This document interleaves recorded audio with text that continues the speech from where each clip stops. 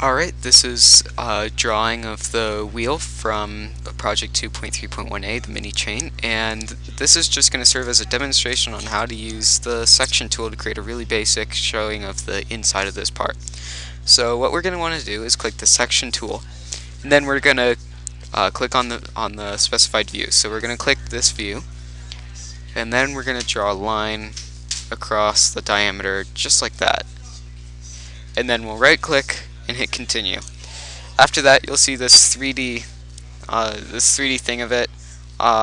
This isn't the section view that you'll be seeing once you click on it, so click, and then there you go, that's your section view.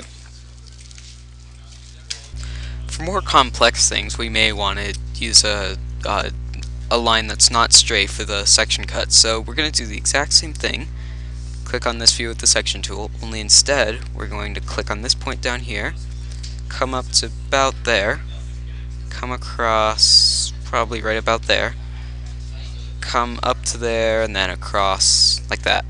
So hit continue, and then you'll see that we've got this whole thing right here, part of the hole in there, from this point to this point, and then we've got the little nubbins right there. So that's pretty much it.